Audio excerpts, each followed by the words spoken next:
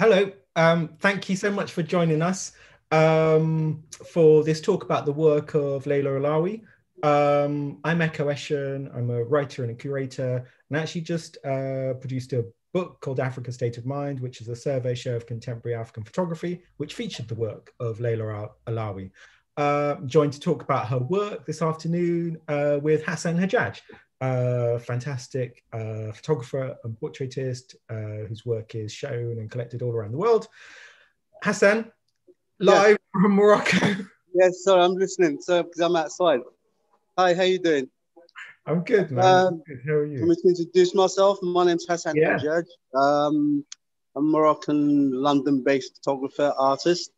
I also known Ekow for a while, and this is a big honor to be able to sort of speak about Leila. I had a personal friendship with her. Well, let's before we go into that, after. Let's talk for a moment. So, look, we're talking on the occasion of the first major UK retrospective of the work of Leila Alaoui, Rite of Passage, which is open now. Actually, no, sorry, apologies. Opens this Sunday to the public at Somerset House from 11th of October to the 28th of February, 21. So it's the first major retrospective of Leila Alaoui's work. So she's a French-Moroccan artist, an activist, whose work here is presented in partnership with 154 Art Fair and is part of the Charles Russell Speechlys Terrace Rooms series. Just to think about her work for a moment. So Leila Alaoui, French-Moroccan photographer. In 2016, she was working on a women's rights campaign with Amnesty International in Burkina Faso when she was unfortunately caught in gunfire during a terrorist attack and died soon after. So Leila Alaoui died at the much too young age of 33. She was a photographer of great sensitivity, empathy, and this exhibition at Somerset House includes 3 of her defining series of work, the Moroccans, No Pasara and Natreen, as well as her final unfinished video work, Devil's Island, which explores the lives of a 1960s generation of dispossessed immigrant workers in France.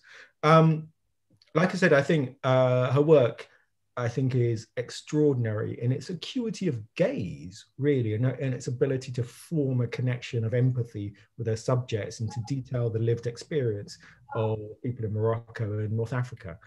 But Hassan, you knew her personally.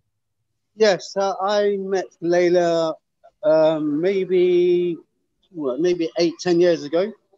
I met her, she was doing her first show of mainly Moroccan artists, and she had an exhibition.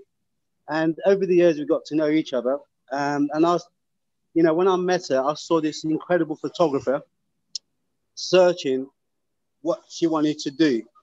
As I said, the first show was mainly the artist, which was a great show. She kind of documented all the Moroccan artists, very important artists, designers from young and old, male, female. So over the years, we sort of been in similar shows. We had, we know her mum, her dad, her brother. For me, Leila was, sadly enough, the point of her death. She, I think, just found exactly what she meant to do as a photographer, because she was really about telling a story about people. And I saw her struggle with this amazing photographer from the beginning, searching for herself. Every artist or photographer trying to find what they're trying to express sometimes is very difficult. I had a situation with her where, I was supposed to shoot her for my body of work. Just before she died, she was going to move to London. I found her a space just off Arnold Circus around the corner of my shop with a friend to live. She was going to come to, I think, to study or do a project there for a year. We sort of both big fans of our works. We done a swap, got a picture from her, she took a picture from me. So it was, I still, even talking about it, I still can't find it very difficult to imagine that she's not around. For the short time she had, she really kind of got this very strong body of work that actually tells her journey as a person as well. To see a person, she's coming from a decent background. As I say, technically a great photographer. And it's just sad that that point of time where she's really was trying to tell stories of people globally, and to have this situation happen to her. So, I mean, for me, it was like a really, really hard moment when she passed away. As I say, because I know her family and stuff. It was a difficult few years, and I've just loved how at least her work is getting protected and getting shown. So I'm very proud to see her having a show at 154, not to be forgotten about, and this is very important for me. Well, yeah, I mean, as we're talking, we'll be able to see some of the works as they are presented at Somerset House. I mean, French-Moroccan, I think she was, aware of the fact that she lived in Morocco, but she has a kind of European privilege to some extent. Even before we get into that, can you just describe something of the context? What does it mean to be a photographer in Morocco? Like, does Morocco have a strong photography culture? How have you negotiated that? How did she negotiate that? Well, I think Leila was of a generation of photographers that's really opened the doors for Moroccan photography. Importantly, she's a woman, and I think this is great to see a woman's point of view, a Moroccan photographer. So she really opened lots of doors and broke lots of barriers.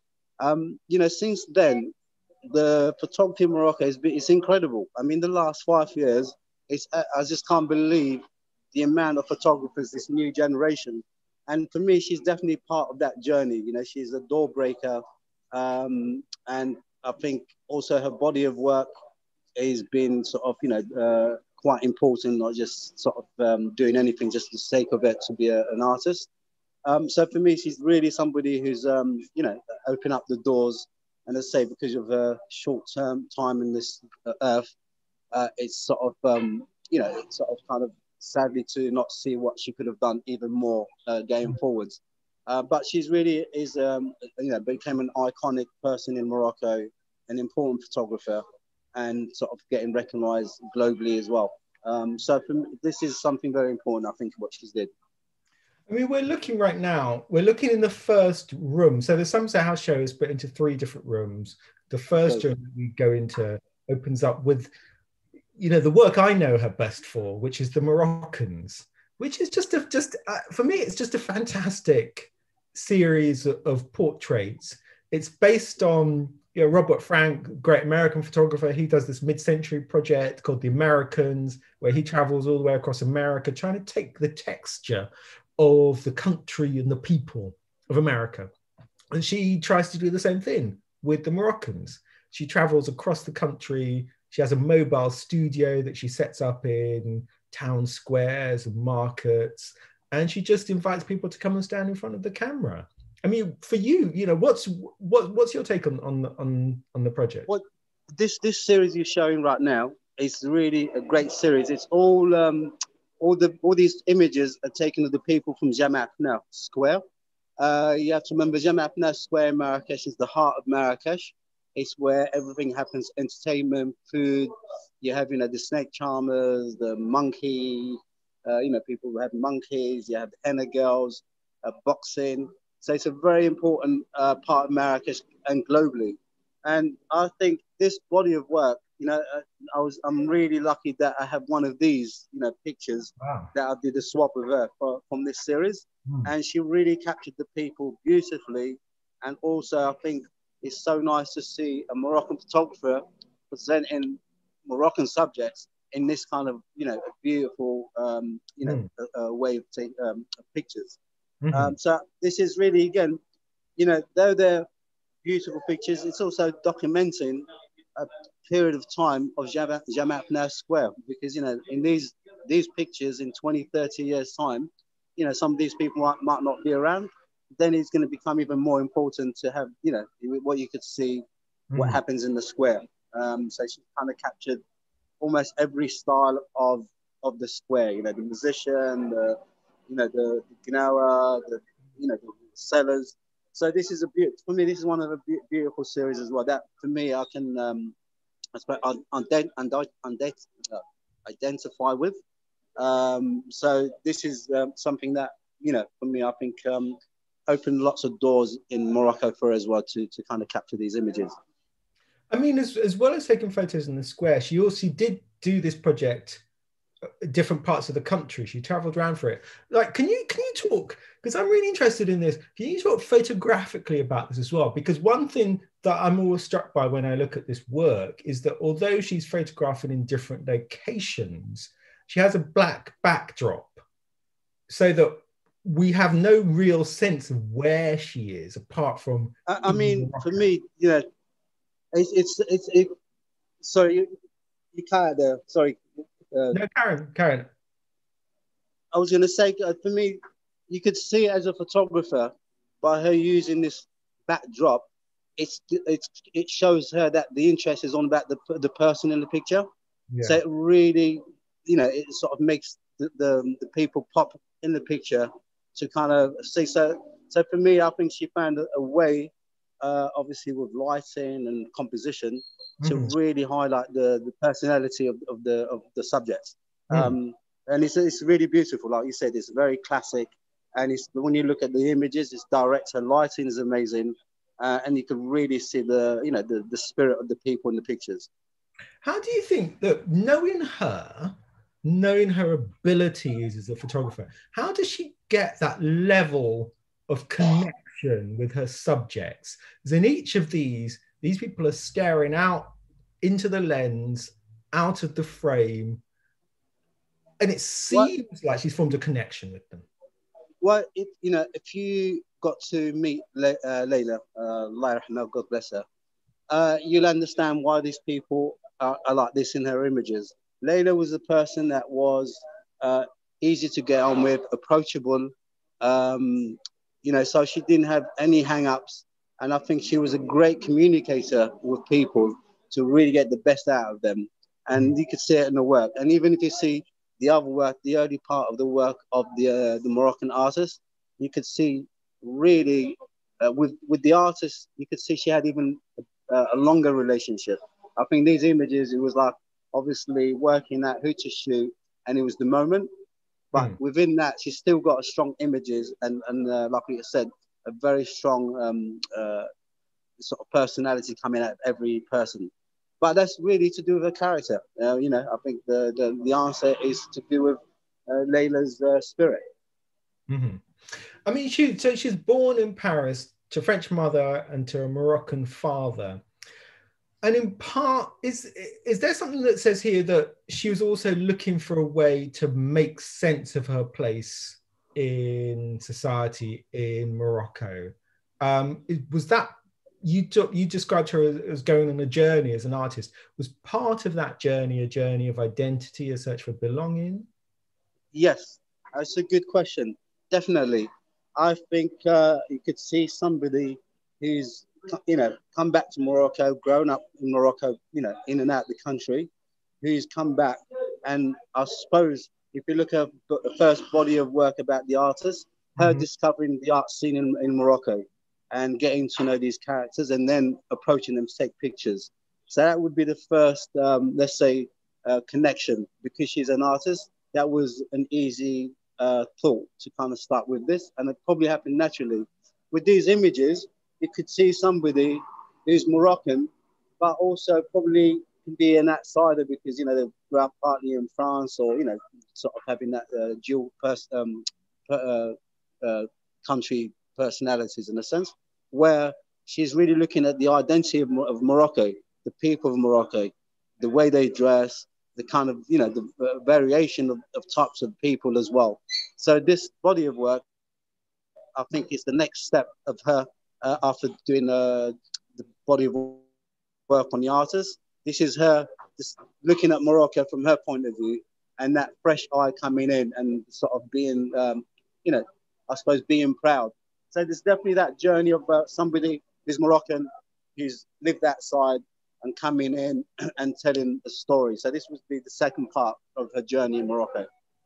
I mean, I guess I look at your work as well. You're such a strong portrait photographer yourself, and you have a fascination with dress, with detail, with the ways that people present themselves. And we see something similar in some of her work as well. Is that to do with Morocco as a place, which is very visually rich, or is that just about the sensibility of you or her as an artist? I think definitely because, Morocco is a very colorful place. And I think also when you live outside your country, you're sort of an outsider to a certain degree. When you come back, you see, you probably see things that most people, local people, might just take it for granted. And I think it's that proudness you want to try to, I suppose, show something from you that you feel proud of. Something that happens naturally. I think it's just something that, you're coming back home and it's something that you left behind that highlights itself. And because of what you're growing up with and the variation of, you have to remember this, so many different types of music, food, people, dress codes. So you try, you're sort of almost like you want to hug this. And this has come out in her work and it's come out in my work. We have similar journey and a different kind of type of journey. Her images for me, they're luscious, they're beautiful, technically and stuff like that. But she also telling a story, but also it's her journey. Like when you look at this work, there's Leila's journey there as well. Well, I think one of the things, again, I was conscious of with her work and with your work as well, the legacy of photography. Sorry, you just cut out there. Sorry, okay. Say that again. I was just going to say that the legacy of photography in North Africa, for instance, of the Western gaze, let's call it, on North Africa, on Arab countries. There's such a long history of Sorry, cutting out. Sorry. Okay. I was going to say there's such a long history of Western imagery exoticizing North African people and Arab. Okay, so is it not working? Can you hear me now? Sorry, Ekow, you're cutting out through the question. I apologize. I didn't hear the question. Okay, let me try it again. I was going to say there's such a long history in Western. Yeah, now I can hear. Yeah, there's such a long history in Western image making of exoticizing North Africans and Arab people and so on. The kind of work that we've just seen, like the Moroccans, is this an attempt to tell a different story, to go beyond some Western cliches of the exotic or the Oriental or something? Yes, I think, okay, I can break it down, I suppose, in a way. So there's somebody like myself and somebody like Leila.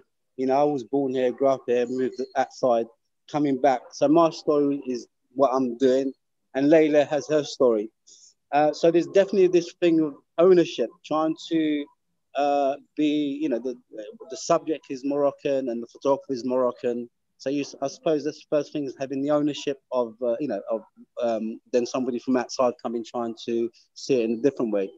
So this is me and Leila. But now, the new photographers, I would say the last few years, it's incredible because these are local people that most of them haven't been outside, and they're telling an inside story, more reportage. And now these young photographers really understand of what they have in front of them as Morocco that they didn't recognize before. It was only when the tourists come, they might see something funny and take a picture of it and stuff. And this is really exciting because now this young generation, they sort of documenting from their point of view that somebody hasn't been outside or been influenced from outside. Mm. So again, there's this kind of journey between these photographers. And I would put myself as somebody who had an opportunity to look at Morocco from a different point of view. So that gives you a different eye, a different way of expressing. And I would say Leila probably had the same. So this is what I would probably say in that question. Let's look at this image. The image that's on screen right now is part of another series that's on show at Somerset House called No Pasara, which is about North African would-be immigrants, really. People at the very edge of North Africa, in Morocco, in Algeria, trying to get across to the Atlantic to Europe, and either getting there and trying to get there, or even coming back because they realize that things don't turn out like they necessarily want them to. And the whole series has this dreamlike quality to it, about people stranded in this space. I mean, which is epitomized by this image here, just this kid looking out into this kind of empty space. Were you aware of that side of her work above and beyond the portraiture? Yes, yes, sorry, go on. No, Karen. I was going to say, and again, it was nice to see going from, studio shoot to kind of almost reportage of, of exterior, to see her eyes. And again, I would say, if you look at Leila's journey as an artist, this is where I could say she's growing, she's searching, she's trying to find, trying to tell a story of people. So I would say, she's came, met her friends, artists like herself, documented them, and then her later looking at Morocco, the traditional way, done the studio shoots we just talked about. And this is her, I suppose, looking at another side of the people from the land trying to get to the other side where she also lived. So this is why I think she's entered something new in her way of work. And this is why I saw Leila found her niche in her work, telling stories of people, this type of people, refugees, and on, women's stories. And this is why I say it was really sad what happened, because I think this was the beginning. Like, let's say the work she did was just the kind of warm up, and this would be like really Leila going all the way, because she was about getting involved with people, going to those places, doing research, getting to know people. So it's, again, I would put it down, this body of work and these images is really Leila's journey as an artist. I mean, it's so striking. Again, what does it? Actually, I should say before I forget that we are open for any questions. If you want to send in a question to myself, to Hassan, just to talk over, please feel free to do so. Kind of going back to this image. I mean, look, if I didn't know, looking from the Moroccans to this series, they almost look like the work of a different photographer. Is that her evolving as a photographer, or is that just her kind of shifting gears almost and saying, if I'm telling this story, I have to have a different approach to it? I think it's both. I think it's somebody searching, somebody finding another way of expressing themselves and still tell a story. So I think that's why I said, Leila was, on the way to, I mean, she's a great artist, but I think she was on the way to really go all the way with her work and telling stories, but also pushing herself as an artist, of, the way she wanted to express herself. So when you see this image, it's beautiful. I mean, it's absolutely beautiful, and you wouldn't think it's the same photographer as you saw, the ones we saw the studio shoots, or the photography about the Moroccan artists. So this is evolution for her. This is something. It's almost like, as I say, she's sort of having that journey. I suppose people who have the dream to leave. It's almost like coming, having these friends to shoot, these artists, and then her looking at Morocco from her point of view, that the traditional style of clothing and the types of people. And this is maybe her thinking, why, these people trying to get to Europe or the West. So it's almost her sort of coming back and leaving with these people. And I would love to see what would happen next as a body of work. And it's nice to see her finding, these beautiful ways of expressing. Where would you place her work? Like, who would you put her beside as a photographer? Who do you think she ranks beside? I mean, for me, she's. I wouldn't even think. I haven't even thought of that. I could see it's Leila's journey as a photographer. She's definitely knew what she was doing. As a to do techniques and what she wanted to express. And for me, she's up there with anybody you can put next to her. You can give any name, she could be there with them. And for me, as I say, she's really telling the story of herself, her background, and going forward from there. Yeah. What did you? I mean, obviously you talked about a few different things. I'm just interested. What kind of conversations did you have with her? Are those conversations about making work? Are those conversations about some of the activist work she did and some of the charity work? Or are they conversations just about her and her personal place in the world? Well, this is, I think, this is the point where obviously what happened. She was just beginning of that. I think this was, as a friend and as a seen as a journey as an artist, I think all the work she did before was about her kind of finding herself within her own country and moving. I think when she entered this body of work, then I think she's come out of herself. It's not about her. It was about other people, and this is why I think really because for a while I didn't know she was doing this.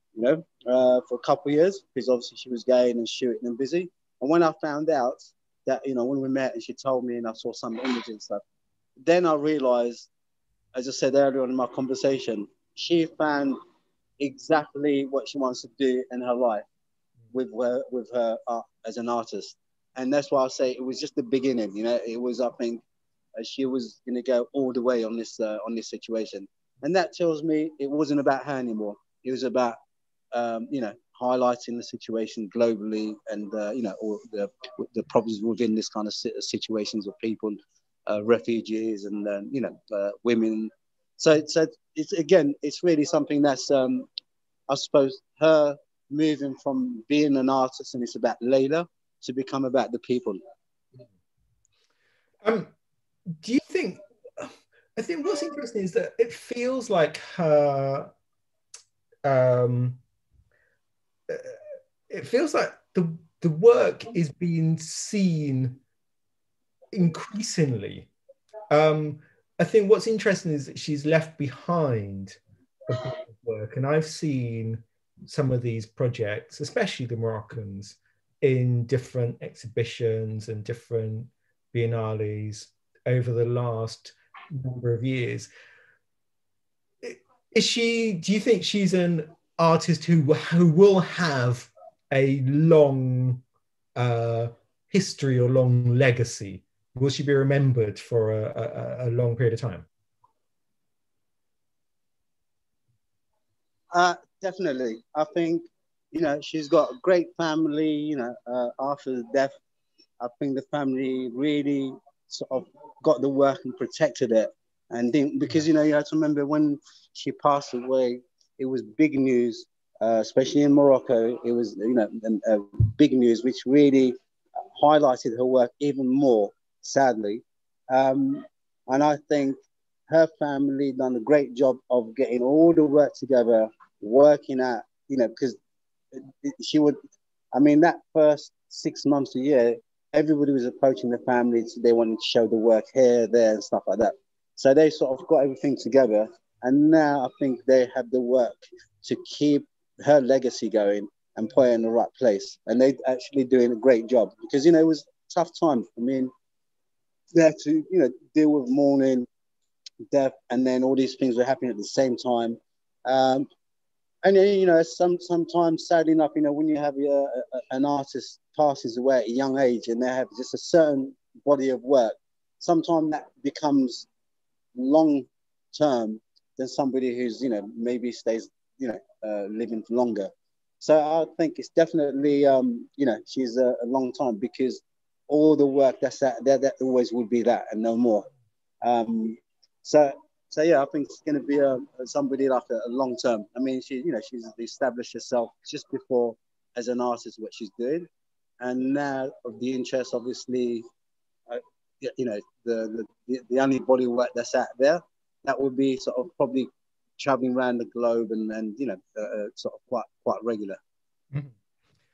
So we've only got a couple of minutes left, so if you do have a question, please let us know. Yeah. But otherwise, just want to focus on these works that are in front of us just for a moment, because these almost seem to me to be a combination of the two things that we've talked about: the Moroccans, these fantastic portraits, but also No Pasara, which are this more dreamlike, evocative set. This is a series that she shot in a refugee camp in Syria. They're, you know, straight up reportage, but again, she manages to just the quality of the portraiture, the man from the second right on the upper row, but also this woman, this woman in the last image on the right hand at the top. That reminds me of, that classic Dorothy Lang photo, I think Mother and Child or whatever it's called, the Mother and Baby, which is shot in Depression era America. It reminds me of that, the intensity of that gaze. There's a sort of classical quality to it as an image. And I think it's such, but at the same time, the circumstances that she's shooting in, a refugee camp, it's not a stable situation and so on, but she still manages to connect with these as people. And again, I mean, you talked about before, that's her character and so on, but it's also her eye as a photographer. You see that really clearly here, I think. Definitely. I mean, this is, if you look at the work we just looked at, from, the Morocco to this, the black and white images was the same. You could see that she's an all-round photographer, and this is why I was saying, I think with doing these projects is giving her also a different way of expressing the work, her work. And at the same time, like you said, I think because of her character, she seemed to connect to people. And she's somebody who could be there, but also could be quiet and kind of just get on with it. Yeah. And she has this comfort situation with most people. This is how Leila was. Really, she had no barriers with anybody.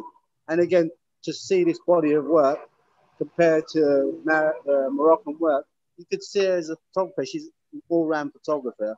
And like what you said, she has an eye. She has an eye of really catching that moment of whatever it is, it's a studio shoot or reportage.